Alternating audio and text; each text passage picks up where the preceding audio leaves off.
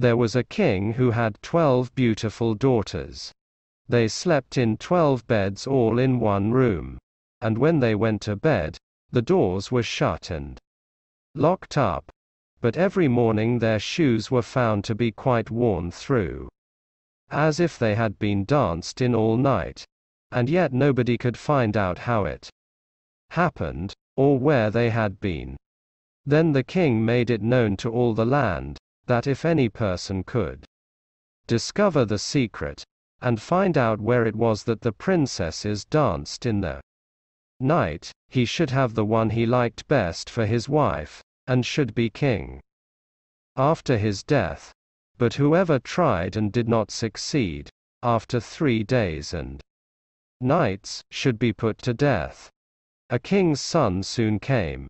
He was well entertained, and in the evening was taken to the chamber next to the one where the princesses lay in their 12 beds.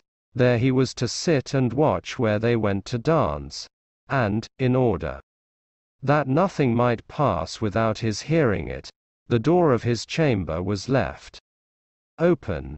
But the king's son soon fell asleep, and when he awoke in the morning, he found that the princesses had all been dancing, for the soles of their shoes were full of holes. The same thing happened the second and third night, so the king ordered his head to be cut off. After him came several others, but they had all the same luck, and all lost their lives in the same manner. Now it chanced that an old soldier, who had been wounded in battle and could fight no longer, passed through the country where this king reigned, and, as he was traveling through a wood, he met an old woman, who asked him where he was going. "I hardly know where I am going, or what I had better do," said the soldier. "But I think I should like very well to find out where it is that the princesses dance, and then in time I might be a king." "Well," said the old dame, "that is no very hard task. Only take care not to drink any of the wine which one of the princesses will bring to you in the evening, and as soon as she leaves you pretend to be fast asleep." Then she gave him a cloak, and said, "As soon as you put that on you will become invisible, and you will then be able to follow the princesses wherever they go."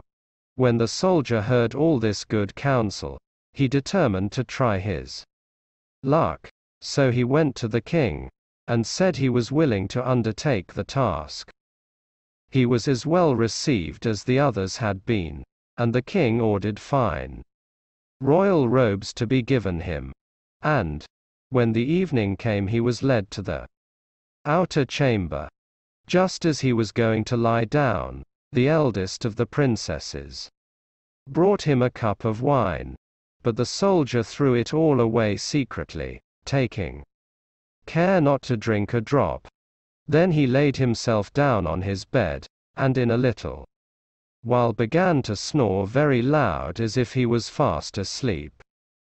When the 12 princesses heard this, they laughed heartily, and the eldest said, "This fellow too might have done a wiser thing than lose his life in this way."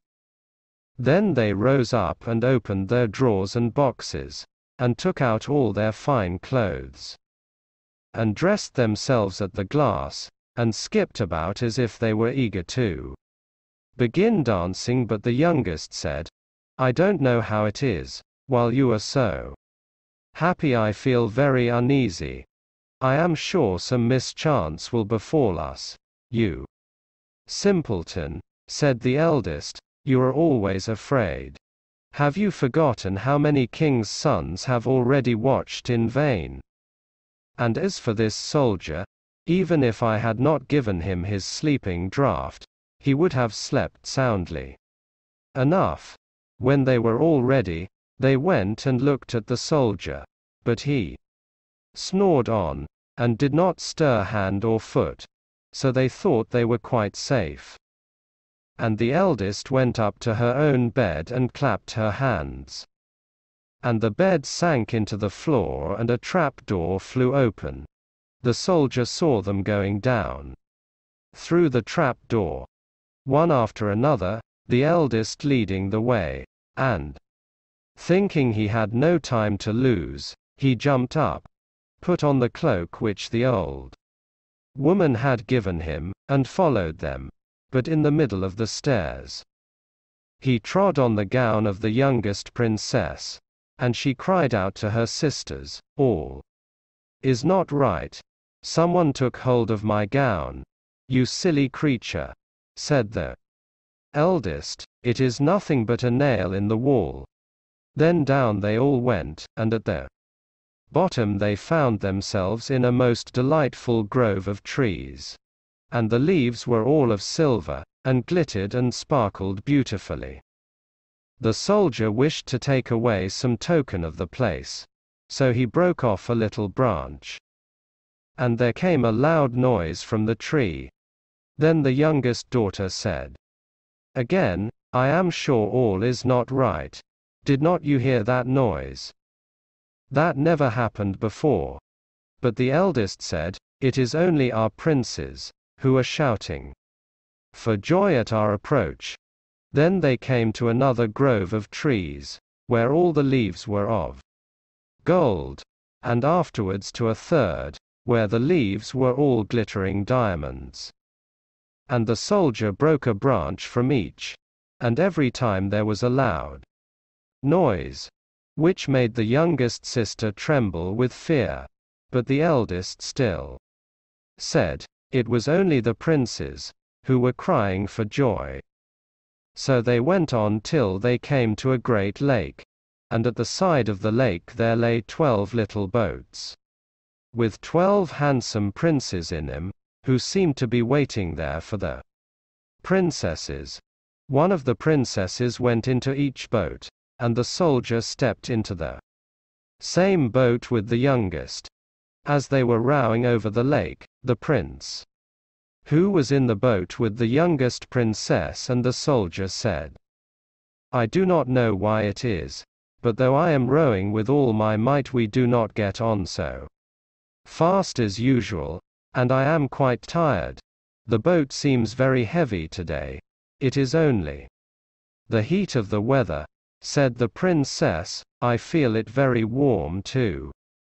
On the other side of the lake stood a fine illuminated castle, from which came the merry music of horns and trumpets.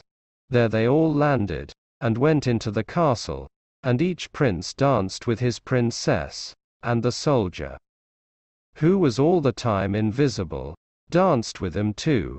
And when any of the princesses had a cup of wine set by her, he drank it all up, so that when she put the cup to her mouth it was empty. At this, too, the youngest sister was terribly frightened, but the eldest always silenced her. They danced on till 3 o'clock in the morning, and then all their shoes were worn out, so that they were obliged to leave off. The princes rowed them back again over the lake. But this time the soldier placed himself in the boat with the eldest princess. And on the opposite shore they took leave of each other, the princesses, promising to come again the next night. When they came to the stairs, the soldier ran on before the princesses, and laid himself down. And as the 12 sisters slowly came up very much tired, they heard him snoring in his bed. So they said, "Now all is quite safe." Then they undressed themselves, put away their fine clothes, pulled off their shoes, and went to bed. In the morning the soldier said nothing about what had happened, but determined to see more of this strange adventure, and went again the second and third night. And everything happened just as before. The princesses danced each time till their shoes were worn to pieces, and then returned home. However, on the third night the soldier carried away one of the golden cups as a token of where he had been. As soon as the time came when he was to declare the secret, he was taken before the king with the 3 branches and the golden cup. And the 12 princesses stood listening behind the door to hear what he would say. And when the king asked him, "Where do my 12 daughters dance at night?" he answered, "With 12 princes in a castle underground." And then he told the king all that had happened, and showed him the 3 branches and the golden cup which he had brought with him. Then the king called for the princesses, and asked them whether what the soldier said was true. And when they saw that they were discovered, and that it was of no use to deny what had happened, they confessed it all. And the king asked the soldier which of them he would choose for his wife. And he answered, "I am not very young, so I will have the eldest." And they were married that very day, and the soldier was chosen to be the king's heir.